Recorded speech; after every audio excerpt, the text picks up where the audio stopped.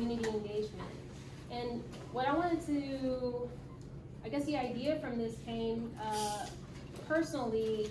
My husband here, Leroy Abrahams, is very much involved in the community in different ways and has an issue of being involved in the community. And I always thought, we as medical professionals, we don't really know how to engage the community. That's not something we learn in medical school. It's not something we're taught in residency.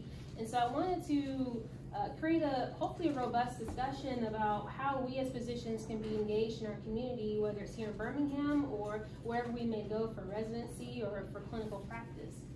And so I'll start by introducing the panel just by their names, and I'll allow them to go more in depth about what they do and in what ways they've engaged the community, and then we'll get into some questions. So as mentioned, this is my husband, Leroy Abrahams. He's wonderful. I like him. He currently works at Regions, and I'll let him describe a little bit about what he does. This is J.W. Carpenter, president over the Ed Birmingham Foundation, Anthony Hood. As you guys have, I think, met in some capacity before. I know you came to UAB once or twice before to do a talk about branding yourself, but he'll talk more about what he does. And this is my father-in-law, Leroy Abrahams, who also works at Regions Bank. So, Leroy, why don't you go ahead and start and just describe yourself, what you do, and your prior engagement in the community in the past. Okay, so Leroy Abrahams, and my work at Regions Bank as a quality manager, so we have a payment processing business, so I manage a group there. I've been in Birmingham for going on 5 years now, and it's been a great 5 years, and a large part of that is due to the gentleman sitting beside me, included my dad, but of course, you know, but Dr. Hood, J.W. Carpenter, they've been very instrumental to getting me acquainted with the community. I grew up many locations throughout the South and whatnot, so I didn't have any connections to the area of any, much like many of you, but after meeting them, they plugged me into a number of organizations that they're affiliated with, and I got to be involved with an organization called Joint Valley Teaching Farms, and from there that allowed me to be involved with opportunities with at Birmingham, and there's an organization called Workshops Inc. That helps individuals with disabilities get jobs in the community, and so I was able to meet them, and currently I'm serving as a school board chair with my local church, Ephesus Academy. And so there's a lot of opportunities that I've been able to have to be involved in the community, even though I'm continuing to grow my career at Regents. So what's cool is former junior board member, board secretary, former board member. So I just feel really good, like, to have this kind of talent in my world. So I'm the executive director of the Education Foundation for Birmingham. Our mission is just increase the number of kids who are graduating college, career life ready. First and foremost, you can be super proud of this institution. I nicknamed UAB the Department of Yes, because in 6.5 years of asking, I've never gotten a no. And so we are doing career access, we're doing college access, executive skill building, and then essentially just building a diverse network of folks who are going to work together, leverage your talent to expand opportunities for the kids. Kids in city schools, limitless potential, but often not as many opportunities as certainly they deserve, and certainly to match their potential. So that plays out in a lot of different ways. Here, at some point, I think probably every day between now and the end of June, there's at least 1 and up to 10 Birmingham City Schools kids doing internships, paid internships. The other day we had kids out here just looking at the college. What is the college? Not necessarily to go to UAB, but what is college? They're doing site visits in 8th grade, 9th grade, 10th grade, because kids know 10 jobs, you know? They think, and so we want them to know all the different types of jobs that are out there, because we think kids should order off the whole menu. And so we've got that piece of it. That's how UAB is playing a role, but we're doing that in industries all across the city. We serve about 4,000 students, and we now have a new alumni program as well, where students who graduate, who have been part of our group for sometimes up to 6 years, can get up to 5 years of support after they graduate high school, no matter what they're doing. Because it turns out, guys, I'm gonna blow you away here, your problems don't stop at 18. And so we wanna make sure we're bending that curve, because the data we're seeing is stark. Only 1 out of 6 graduates of the city schools are gonna get a degree within 6 years. So a 2 or 4 year degree. if I met 1 out of 6 kids and felt like, yeah, that's about who should get a degree, I wouldn't be so mad all the time. And we've got to bend that number and bend that curve. It's the moral thing to do. It's the strategic thing to do. We also do some big picture thinking around policy work, school analysis, working on our educator workforce, and deep community engagement. And then lastly, I'd say I'm also the president this year of the Hispanic Interest Coalitions Board, and I'm on the board of A+ Education Partnership. So I run a nonprofit, but also see it from the board angle as well. Thank you. Dr. Hood? Good morning or afternoon now. My name is Anthony Hood. I've been at UAB for 9 years. So my primary appointment is in the School of Business. I'm a professor of entrepreneurship and strategy. I got promotion and tenure in 2017, and then the next year after that, I took on a new appointment where I work in the President's Office. So in the President's Office, I support the UAB strategic plan, Forging the Future, with a particular emphasis on the community engagement and economic development pillars of the UAB strategic plan. So what does that look like? It looks like UAB developing partnerships that have an impact both statewide, but with a particular focus on the greater Birmingham area. So it's partnering with organizations like the Birmingham Education Foundation, looking at the pipeline of students that are going to be coming through our K-12 system that will ultimately funnel into UAB, and making sure we're a good partner there. Also making sure that we're engaged in the workforce, because we are constantly recruiting top-notch faculty, staff, physicians, folks just like you to come to UAB either as medical students or as faculty members. A lot of you want to have trailing spouses and families, and so the difference between you coming here or to UC San Diego or to Emory oftentimes comes down to the community. Where am I going to live? Where am I going to buy a house? Where are my kids going to go to school? How's the school system? All those things have a role to play in how successful we're going to be in recruiting and retaining top-notch talent. So we recognize that we have responsibility. UAB is also the largest employer in the state of Alabama. We have about 24,000 employees and over 23,000 students. So with that comes a lot of responsibility to be engaged in a lot of different facets that make a community thrive. I'm a lifelong resident of Birmingham. My mom was actually a nurse here at UAB. She worked in transplant in 7 Northwest. So she came here in 1966 when the first wave of African-American nurses and stuff started coming to UAB. She actually preceded UAB. UAB didn't even become UAB until 1969. Prior to that, it was just University Hospital. So she saw a lot of transition. So I kind of grew up in and around this place. Also, I went to high school at Ramsey High School, which is just a couple blocks up the street. It's a Birmingham City school. I feel like I got a really great education here in the school system. And I want to make sure that all kids in Birmingham have a good experience. And so that's one of the things that drew me to the Birmingham Education Foundation. And we'll kind of talk about that. I started with just being a volunteer. I volunteer with some of the programming at the foundation. I also, because I teach entrepreneurship, the Education Foundation were considering developing an app that connected parents with the schools and with their kids. And so JW asked if some of my students could work on developing a feasibility analysis for this piece of software that they had developed.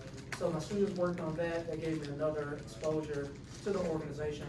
And I guess at some time after that, JW asked me to be a board member.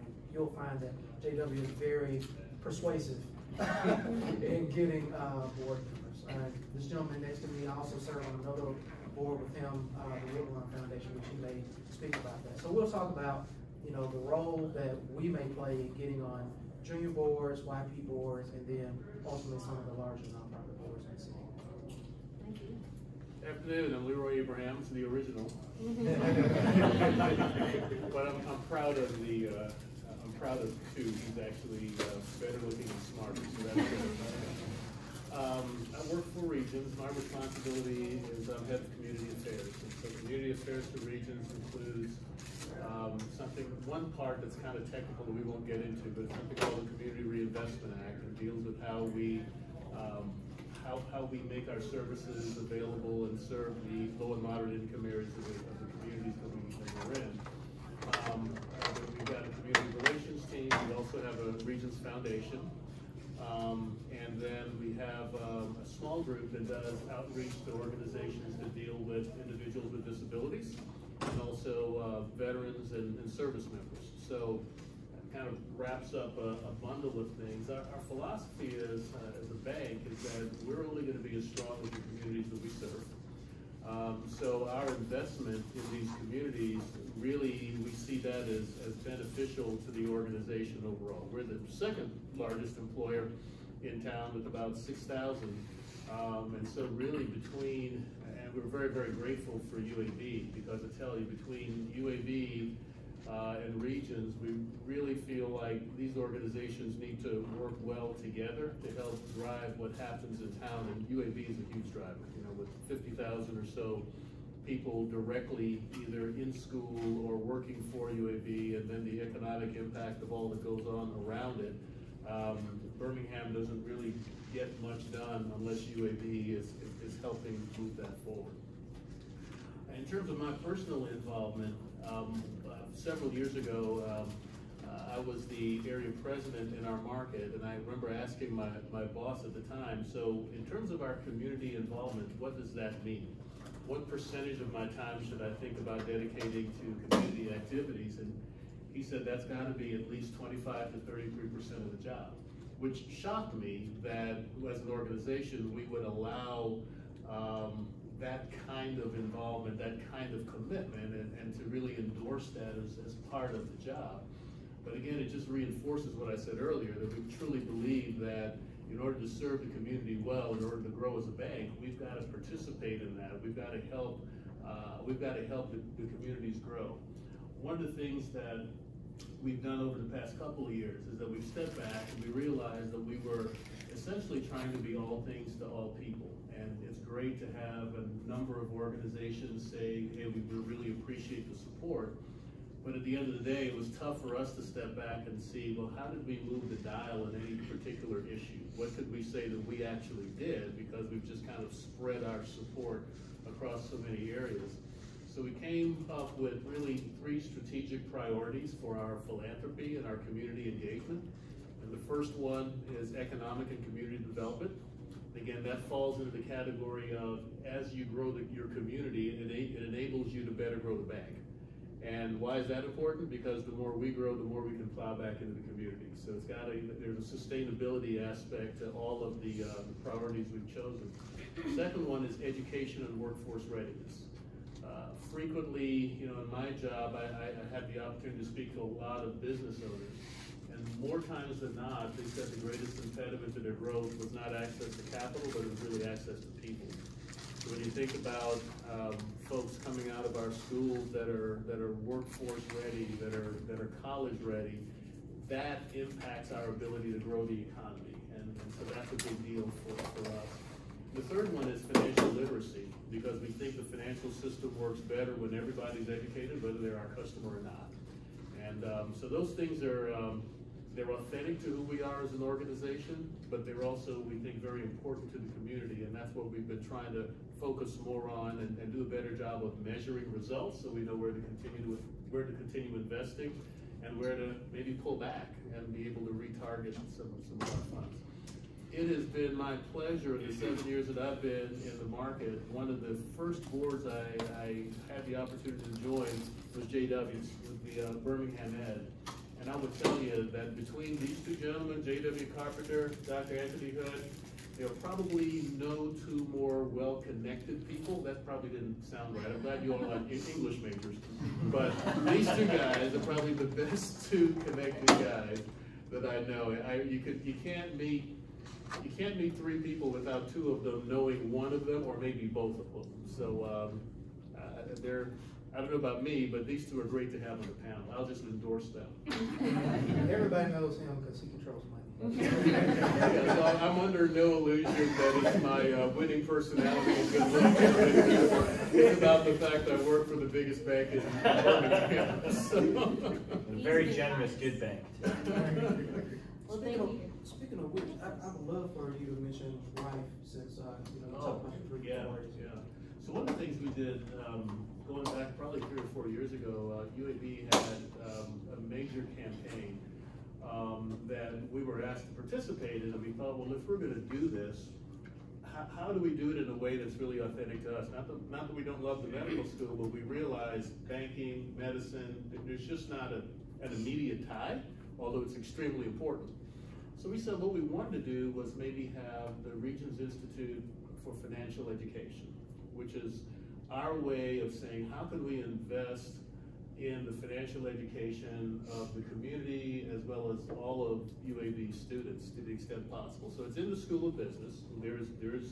We've got an institute that we're extremely proud of, so thank you for letting me bring that up. We've got a tenured professor, Stephanie Yates, who does some tremendous research throughout the state of Alabama on really key issues around financial education, and so it's a matter of pride for us. So thanks for remembering that. Well, thank you all for sharing. You guys did more than I thought you did. Very impressive resume. So I want to start off with a question. As I mentioned before, we all know that community engagement is very important. If someone asks you, should you be engaged in your community, we'll automatically say yes. But I think it's really important to tease out why exactly is that important and how is it important.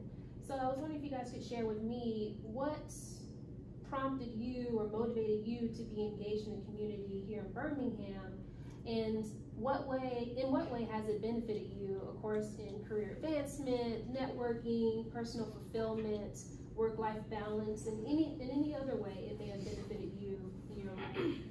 And we can start at the end here. So for me, I guess the way I look at life is there are different categories, if you will, where you focus on doing what you have to do, to pay the bills, to grow your career. But another aspect of life is, what am I doing to make the lives of others around me better? And I believe I do that on my job, but at the same time, there is a hunger to do that for the community more directly. And so I think that's always been a major area of interest for me, and I've always sought to fill that need. And so working at Regions and whatnot kind of provides me kind of with the foundation to work with a bank that's known in the community, but that also leads to opportunities to get involved with organizations, and it's kind of an entryway to show that, hey, there's something I could bring to the table, and once I'm there, it provides an opportunity to really make an impact. I'll blame the Jesuits. I went to Boston College, and the priests more or less were like, just so you know, this isn't for you. We're going to give you 4 years. We're going to tell you everything we know. But when you're done, you're going to go out there and do something about it. And so they hit you pretty hard with that the whole time. And I bought in. And I will tell you, up till then, I really hadn't bought in. I was pretty much in the JW carpenter industry, and it was going well. But Boston College, they said, just go out there and do something. After that, I did Teach for America. I taught Algebra 1, Algebra 2, Trigonometry, Calculus, and English.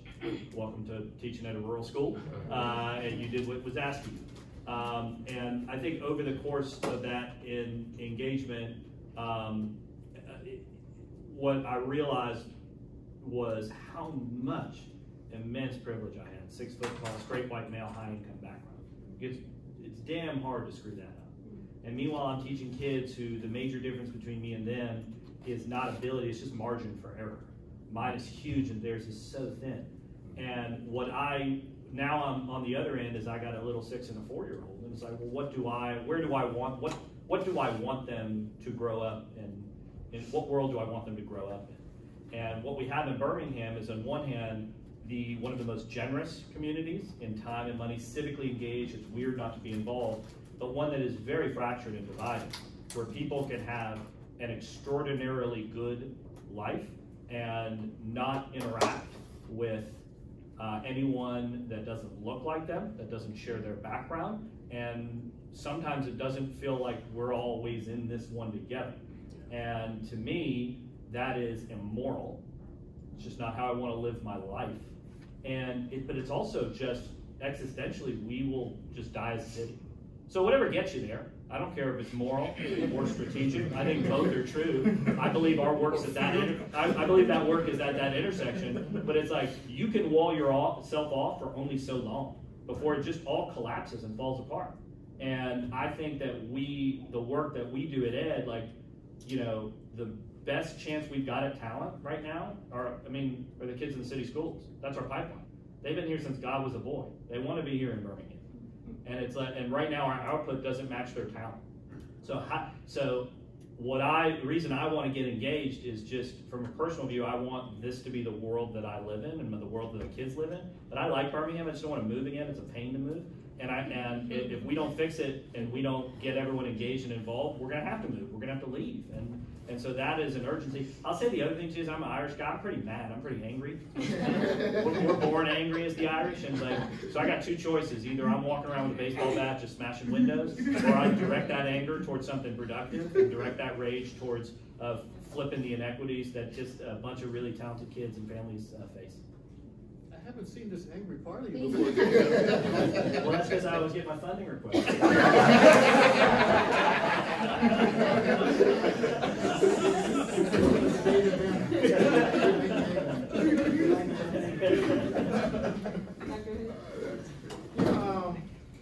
For me, my mom was a nurse. My dad worked in U.S. Steel, and I spent a lot of time with my grandparents.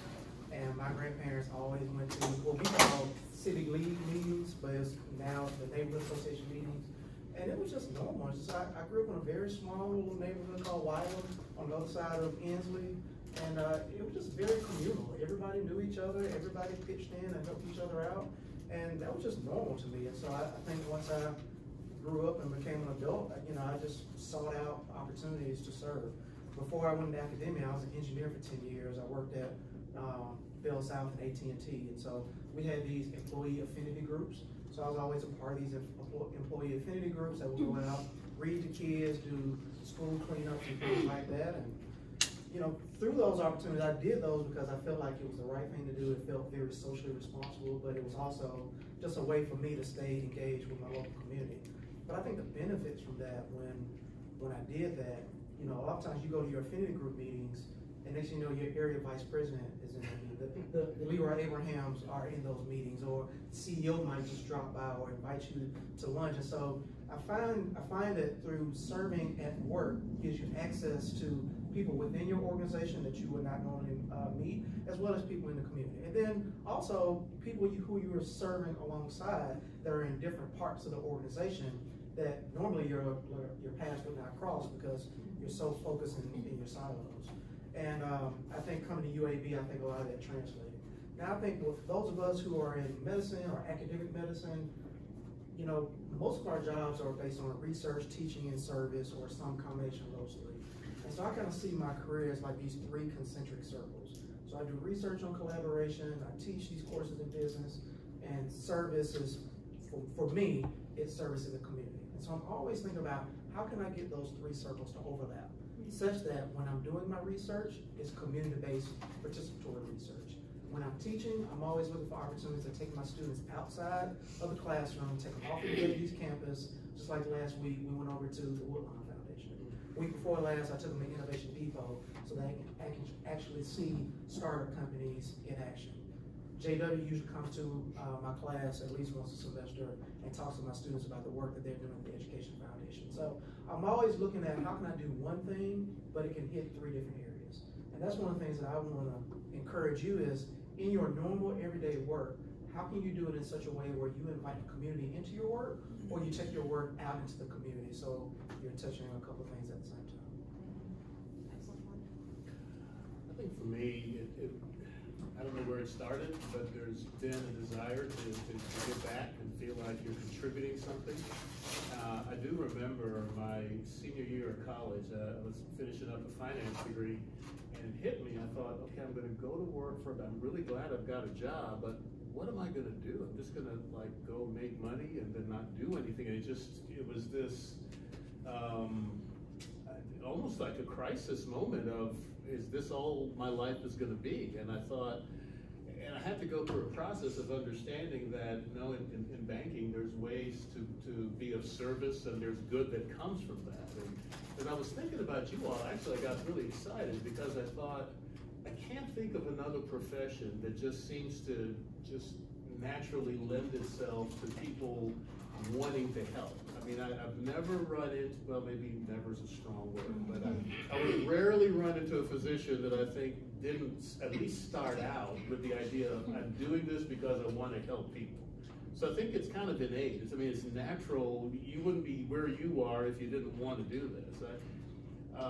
What I'd like for you to think about, if you haven't already, though, is the importance of you being involved, right? And it's not only about, you know, what you learn and what you bring from your professional standpoint, because you may not want to do something that's medically related when you're doing volunteering or when you're, but the thought process, how you're trained to think through a problem, how you're trained to ask questions, to get to understand the problem, and then to have a way of, okay, how do we deal with this issue? How do you work with people? You'd be surprised at how much of a need there is for that in a lot of nonprofit organizations, where if you're sitting on a junior board or you're sitting on the board and you can bring that perspective to the table, it can be extremely valuable, because not everyone there has that. So just something to think about. I'm trying to refrain from saying that. Other than that, can you at least start by maybe talking a little bit about what is sort of the landscape in Birmingham for philanthropic efforts? Because I think as physicians, you know, we know a little bit that there's probably lots of nonprofit organizations like Ed Birmingham, and we know that big businesses like UAB and regions are often supporting or sponsoring different events in the community, but we don't know exactly what are the many options that we can get involved. Yeah, and I can start, and again, I think the panel was a pretty good panel. So if you want to think about arts and education or arts and culture, I think that's huge. So whether it's the theater, there's several of those groups, whether it's Red Mountain Theater, Virginia Sanford Theater. So we've got folks that are interested in performing arts. There's obviously education opportunities to be involved with. I would say call United Way is a good place and say, I'm interested in volunteering. And you can go online and see the list of organizations that they support. The benefit of that is that United Way is almost, I think of that as like a clearinghouse. If you want to work with an organization that you know has been vetted and they're being held accountable, United Way is a great place to start, because any organization that they support, believe me, they're going through a pretty rigorous process of reporting their results and being able to demonstrate some effectiveness. But boy, there's a whole gamut. You know, Dr. Hood talked about an organization we were on together called Woodlawn Foundation. That's a little bit unique, but this is a place-based nonprofit where instead of tackling one broad issue across, or one narrow issue across a broad area, they've tackled 3 or 4 issues deeply in one small area.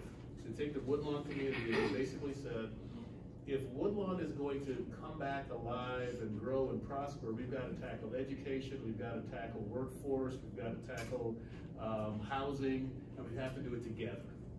And I think about your profession, so much of what you probably end up seeing that manifests itself in poor health outcomes really is based on economic drivers. It's based on education drivers. You see these strong correlations, and having people like you at the table, you bring a perspective where you get to see the results of what happens when Woodlawn doesn't work well, or when the education system doesn't work well, and be able to give that kind of input and help in that decision making. I think it's pretty powerful. So I think I strayed from your question. So I want to pose a kind of question still on topic here. Can you describe for us the differences between a junior board versus a senior board versus sort of a nonprofit organization versus a for-profit organization such as Regents, who has a lot of community engagement? Because I think these are terms that you guys use pretty regularly and freely in your world, and I don't know about you guys, it seems foreign to me. I don't know the difference really between most of them. Could you break it down for us just a little bit? Yeah, you know, ultimately, the role of a board, whether it's a board of directors, a board of trustees, or advisory board, their role is to assist the leadership of the organization in their strategic planning, to hold the leader accountable for carrying out the mission of the organization. That's the worst part. and just, yeah, accountability, you know, and support. Oftentimes in a nonprofit setting, a lot of it comes down to fundraising.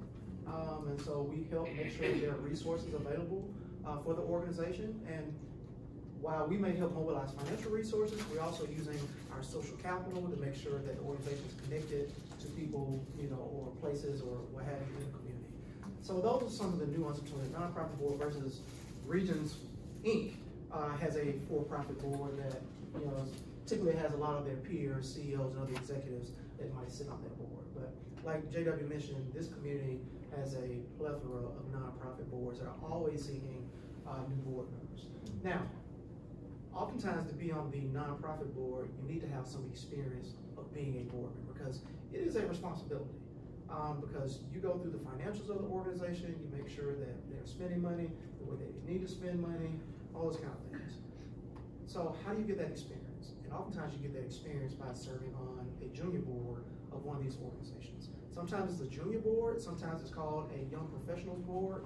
But I think getting your teeth cut with some of those types of entities will give you the experience necessary to be an effective board member at what we would call the senior board. Senior level. Leroy, I'll throw this question to you. Having recently served as the president of the Workshop Inc. Junior Board, when you were a young lad trying to get involved in community engagement or community in some way, how did you go about putting your name out there? Did you start showing up at events? Did you email someone? How did you sort of work your way up to being the president of this junior board? I think the big thing is just showing a willingness to get involved.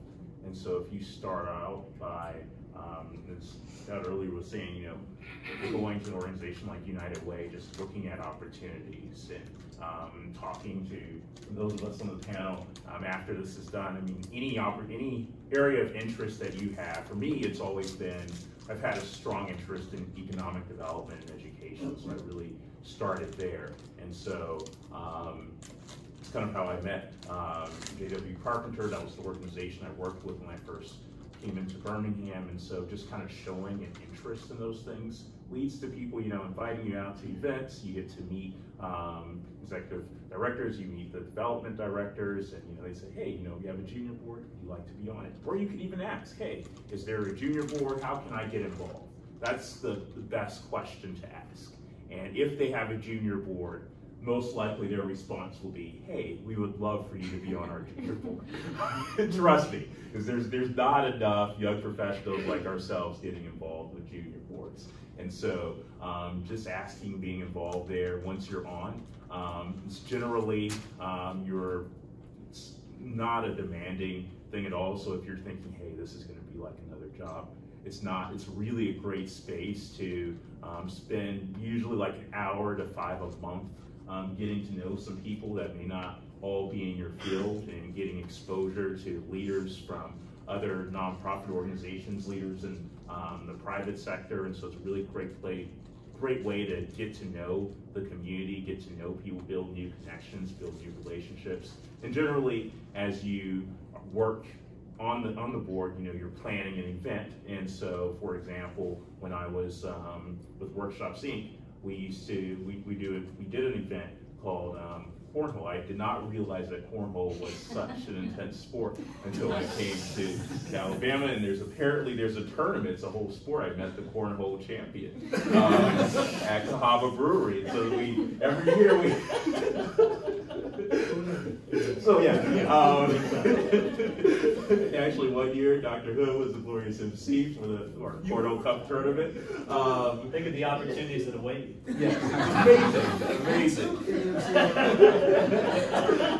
And so every year we planned this event at Cahaba Brewery where, you know, people would get tickets, we would raffle off different prizes and whatnot, and we would set up 19 pairs of cornhole boards, and there would be a social tournament, and there would be the competitive tournament, and it was a fun event. There would be about 5 to 10 of us on the board. We had planned the event.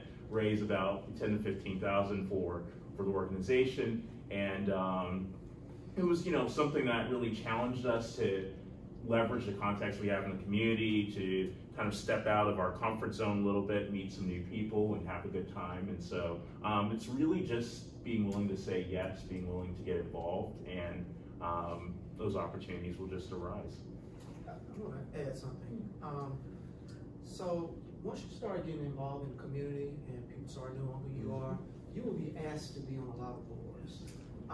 And you might feel compelled to say yes to all of them.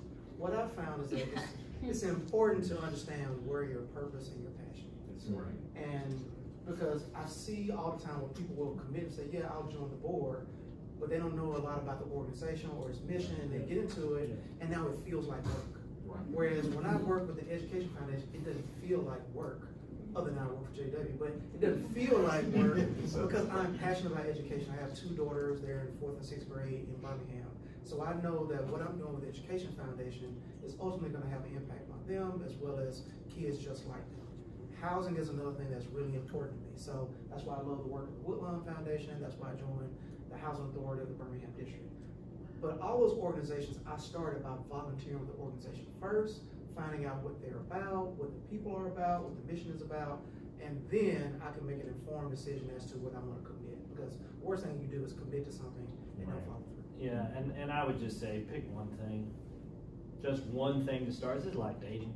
You know, you don't want to just have coffee and say, let's go. And it's like, don't do that. You know, you want to do a little bit of that piece of it. And just understand, like, there are a lot of people doing really, really good work in this community. What I would say is anyone who wants to talk to me, I'm happy to spend 15, 20 minutes talking to you all and help you navigate this world. United Way is a great place to start, but you know, some of these nonprofits are doing good work, but some of them are not because they're bad people, just the inherently in the nonprofit, like we're an inefficient entity. Like we can't be killed by market forces. We can live off sentimentality for years, and so something just exists because it's existed for 40 years. And so one of the things that's really important to me, both as an executive director, but now as board chair of HECA, is I make sure that nobody's time is wasted. And so, like, what are the expectations? What is happening at the meeting? Do you understand the impact? Are you responsive to is the organization responsive to your feedback and getting information? So as you get engaged in this, and you'll see it from a volunteer perspective, like, is this organization really going to value your time? Because, I mean, listen, y'all are doctors. Your time is not your own. I don't even understand how you become a doctor. Like, all my friends are doctors, and I feel like I'm going to be at their funeral in 40 years and almost made it. You know? Because it's just like, it just seems like it takes forever. It's so expensive, and you guys are already doing service, and so I just recognize that, like, your time is extraordinarily valuable. So, but it's also your expertise and your knowledge and the different things that you have experienced and learned in your personal life and professional life would be so valuable for this community. And as you guys are looking to go out in the nonprofit community, I feel really lucky because I found my way into UAB and UAB Hospital. And we do so much with UAB Hospital because I know Wolf and Annie. And then boom, now I got 10 kids doing paid internships. You know, that's game changing for kids. And so there are plenty of folks who want to engage with you as, you know, like looking at a bear. You both are afraid and you both want to get it, you know, figure this situation out. Like, so there are a lot of folks that want to engage with you too. And AW, I'll pose the last question to you, then open it up to the group in our time left. A lot of times we as physicians, we think when we are engaged in the community, either in a junior board or part of a nonprofit organization in some way, the main thing we're expected to do is some sort of health talk or plan some sort of community health fair, which are all great things. But when I, as a physician, send you that email, shake your hand, meet you for the first time, and I tell you that I work at UAB as a medical doctor, what do you envision me actually doing in your organization? Is it only health-related stuff, or are there other things that you think that I can do? I have no idea. And so when you have the meeting with someone, like obviously if you're a doctor, it's like, well, I am going to assume some things about your knowledge base. But if you're meeting with someone in a nonprofit or engaged, and they don't ask you a bunch of questions about who you are, run. Most folks don't. You know, I ask a lot of questions of a lot of people, probably a little intrusive sometimes. But my wager is, this is just based on my lived experience and data I read, I bet a lot of y'all play an instrument. Bet a lot of y'all play an instrument. That's incredibly valuable. That's incredibly valuable, you know, to some of our kids and engaging with them.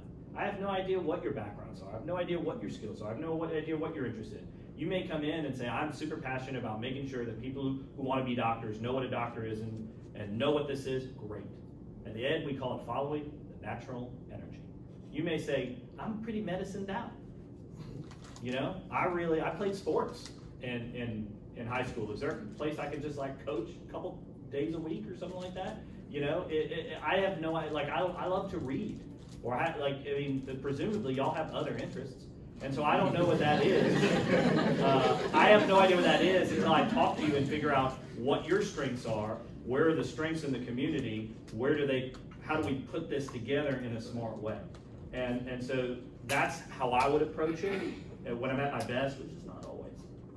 And so I think that's what your expectation should be of any way that you get involved, is just follow your passion, follow the energy, and work with people who want to actually know who the heck you are and don't just assume because you're wearing a white coat you want to do a certain thing. Can I add something? So that said, I wrote a list of different mechanisms here at UAB that if you don't know about, I would encourage you, and I'll make sure I'll email this out. But, you know, we talked about Forging the Future, which is UAB strategic plan. And about a year or two ago, with this campus-wide planning process around what we call the UAB Grand Challenge.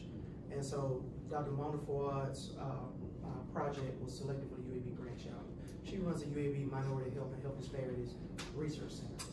This is a huge deal. This is something that UAB is putting at least $3 million behind, making sure that we take the state of Alabama from being number 49th in health outcomes, thank God for Mississippi, taking us from 49th to get out of the 40s to at least number 39 in the next several years. And so this is going to be very community engaged. We're going to be tackling things like physical activity, nutrition, as well as the built environment. So there will be plenty of opportunities to participate in the UAB Grand Challenge, and that's going to take you out into the community. I mentioned the UAB MHRC. They have a young professionals board. I used to serve on that young professionals board, and so you get a chance to meet people not only all across UAB, but all across the city. All kind of people inside and outside of healthcare that serve on that young professionals board. We do this Casino Royale fundraiser every year. We have the casino style games. It's always a big, huge hit. You have never experienced anything than being yelled at as a blackjack dealer by some guy who's drunk and playing for not real money. Right. If you're familiar with the UAB CCTS, the Center for Clinical and Translational Science, they have what's called One Great Community, which is another community outreach mechanism. They have a Community Health Innovation Award program where it's like a pitch competition for people who have ideas to address health-related things. So you can get money and engage there. We have a Community Engagement Institute that the CCTS puts on each year. So I will email these out, but there's so many mechanisms through UAB that is a very easy on-ramp into the community so that you can see what you might want to spend even more time on. Thank you. Any questions? Or a few minutes left here. Yes? Question. I'm actually not a UAB student from Meharry Medical College in Nashville. And my question is for Mr. JW. How would one go about engaging more minorities and getting them interested in medical professional careers? So I would say that's what we're trying to do with our programming. So at each high school in Birmingham, and there are 7, there's at least 1 and up to 3 career academies. These are essentially schools within schools where you're still doing the academics, but you also do some career-based work along a specific theme. And 3 of those academies are health science academies. So what we're doing in working with the teachers, nothing we do is possible without great educators in these city schools. Do not think otherwise. Is beginning as young as 8th grade, we are taking students out to learn what is out there. You know, so 8th through 10th grade is really just getting as much information to them and meeting as many different professionals as possible. And UAB is a major partner there. Not the only one, but a major partner there, just so they can learn what's going on. 11th grade, that becomes job shadowing. And then 12th grade becomes the paid internship piece where they interview and do a paid internship.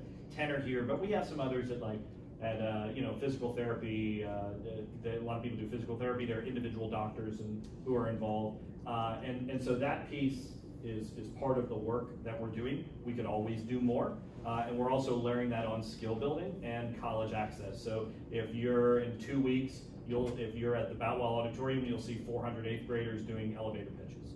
You know, if you had been at the club last November, you said 400 11th and 12th graders, resume writing, public speaking, mock interviews with the largest Rotary Club in the world.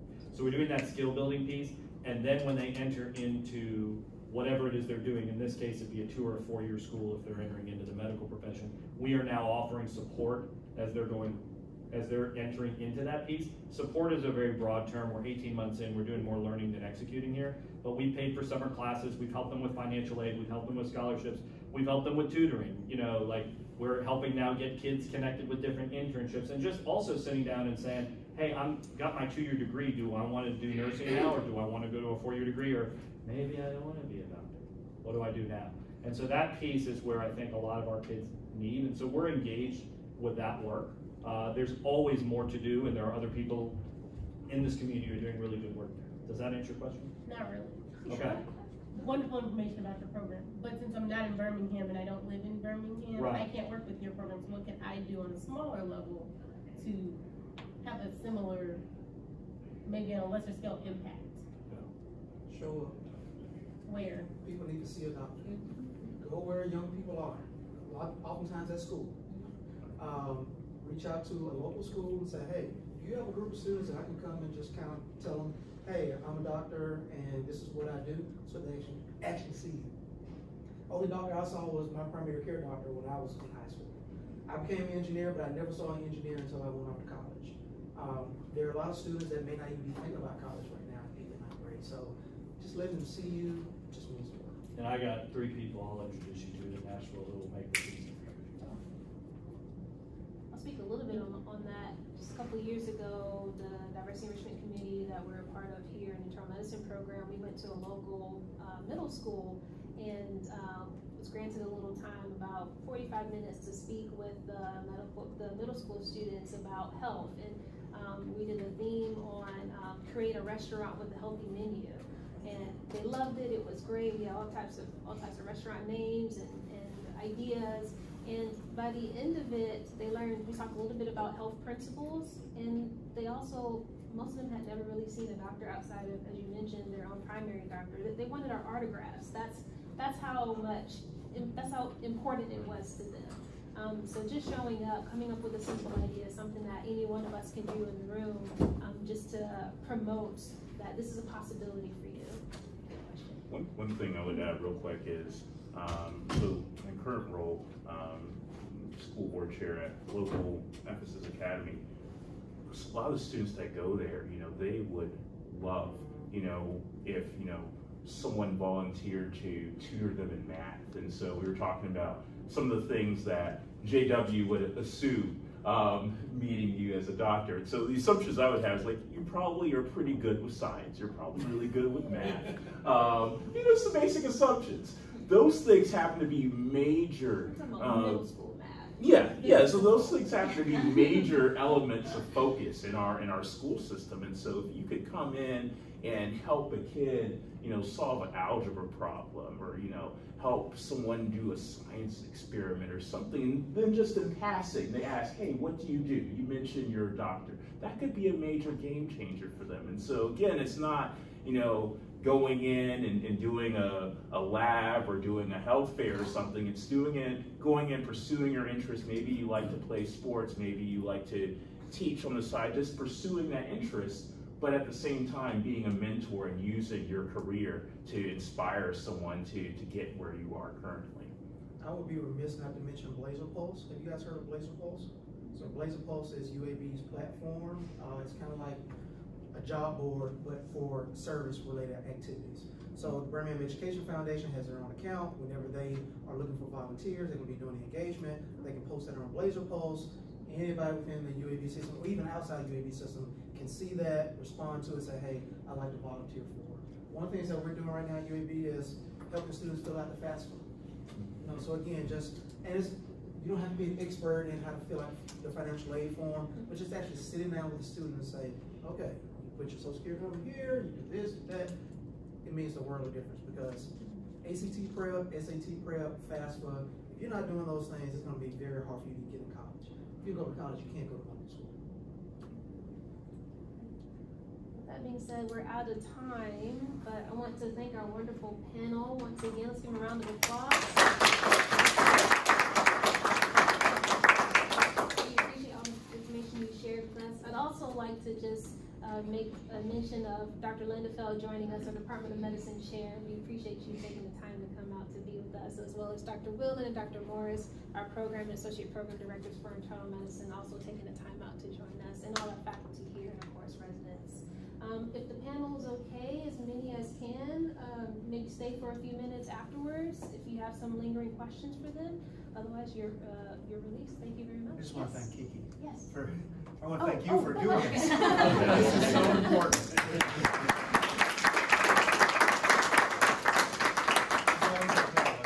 We wouldn't all be here if you hadn't got together. Thank you guys for coming. Nice work. Thanks.